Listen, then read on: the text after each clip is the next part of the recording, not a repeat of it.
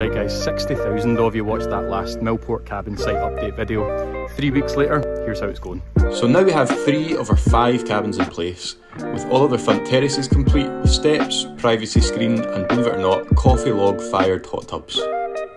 This one's called The Reef. This one's The Woods.